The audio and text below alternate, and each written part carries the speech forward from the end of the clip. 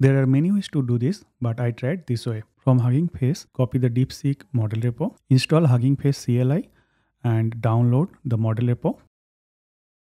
ls to verify the content. Create one S3 bucket to upload the model. Copy S3 URI.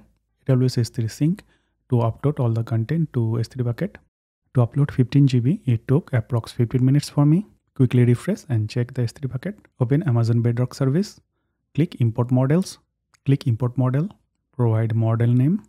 Click Browse S3. Select that model folder. Import model. Import job started. Status is importing. After a few minutes, it is completed. It took 6 minutes. Click the model. Open the model in Playground to try. Ask question and you will get response here. You can also quickly write Lambda function using Converse API. Provide the prompt and set other inference parameters. Use the model ARN as model ID and invoke the model and you will get the response here. Thanks for watching.